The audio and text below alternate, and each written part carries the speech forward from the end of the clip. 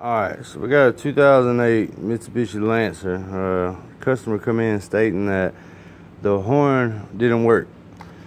So they just bought it from us. We're a buy here, pay here car lot. Well, the customer stated the horn wouldn't work, so started digging into it and found the relay unplugged. As soon as we plugged it up, in fact, it was another technician, but as soon as he plugged up the relay, the horn got stuck and it was just blowing, so couldn't figure it out. The technician was saying it needed a whole steering column. I went over there to take a look at it. Didn't need a whole steering column. It was in the clock spring assembly and the horn pad.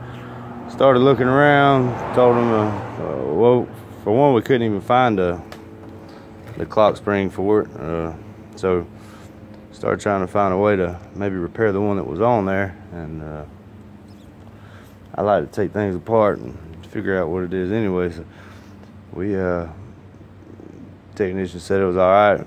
He didn't mind passing it over to me if I thought I could figure it out. Well, took it apart. I did some research, and everybody was saying, you know, it's $600 repair to fix it is what they were quoted at dealerships and other mechanic shops. So I looked around and found out there's one video on how to remove the dash pad or the horn pads. If you're not sure how to do that, and you can check that video out. Anyhow, I took it apart and was looking, and if you look right here, see how it's got these little clips right here? Well, that's for the horn assembly. Well, there's 3 of them. This one here is done. Get it focused in. You see what's cracked in there. It's done broke off on this side here, and then this one here looks like they all broke off on this one. And I don't know if somebody punched the steering wheel because of road rage. I don't know how it happened, but they broke anyway. And what I had found is the one that wasn't broke was nice, square, had a good gap to it, and a good compression stroke there, I guess you'd say. These over here on both sides, right here, it was bent down. It was kind of cocked.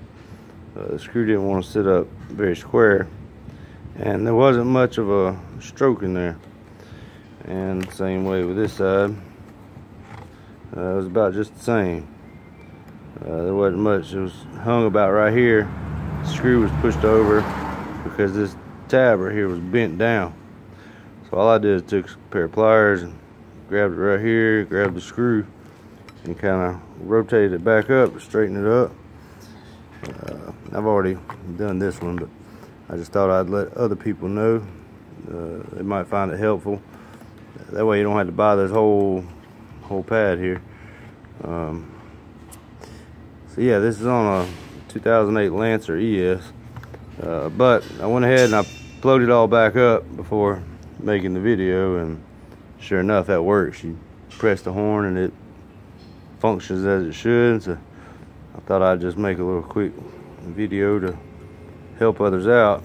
You just want to bend these back out right here and make sure you got a good square surface there where it's even, and so the screw ain't cocked over.